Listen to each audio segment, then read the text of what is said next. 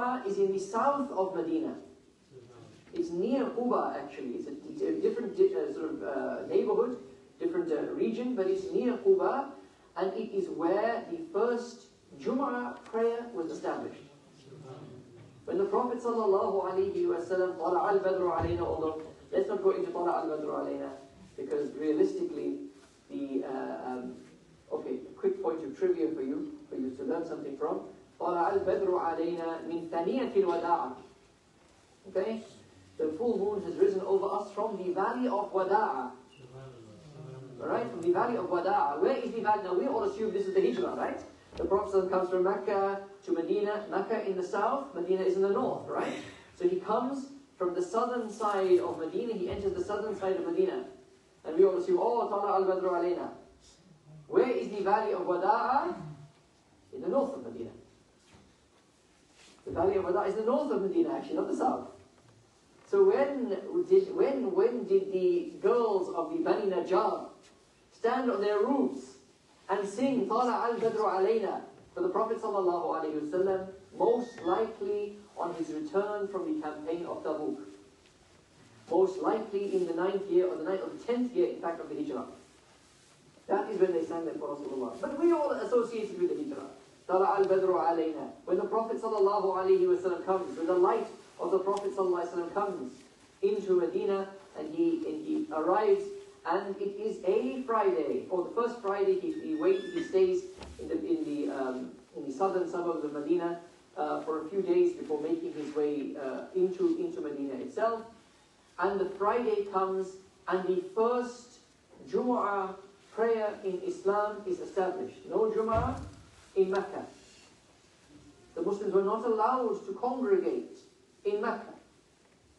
The first Jumu'ah, the first formal gathering of the community in prayer is in the first year of the Hijrah.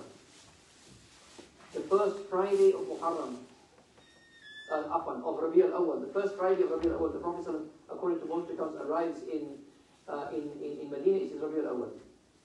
Okay? That is what marks the community.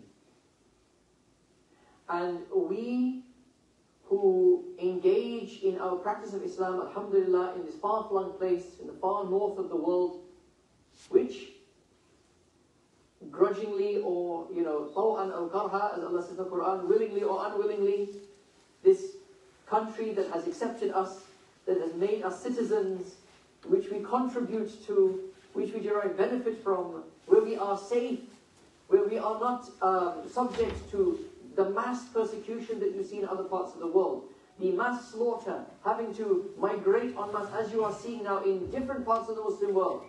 We know about Gaza. You all know about Gaza. What about Sudan? What about what is happening in Sudan? These are our brothers in Islam, descendants of the first Muslim community to be established in a place of safety. Abyssinian Islam, African Islam. So I am from South Africa. Alhamdulillah, I am from South Africa. My family comes from South Africa. Obviously from the subcontinent originally, you could probably tell, but we come from South Africa, right? And it's a matter of great pride to the Muslims of Africa that the first place where Islam was safe was Africa. It was Somalia, in fact, the Horn of Africa.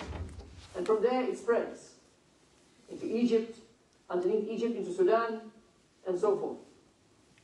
That country was a country that was relatively stable for 20 years. And then two people decide to go to war with each other, the president and vice president.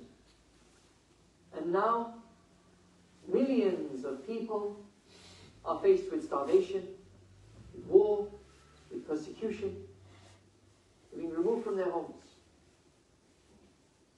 We know about our brothers and sisters in Kashmir, your brothers and sisters specifically in Kashmir, and what they have been subject to. What do we have in this country? Sometimes somebody frowns at us. Sometimes somebody shouts, some girl shouts some word at us. Maybe we don't get a job that we applied for because our name isn't Edward Barnes. So we don't get a job. Okay? Alright? That's the extent of our persecution.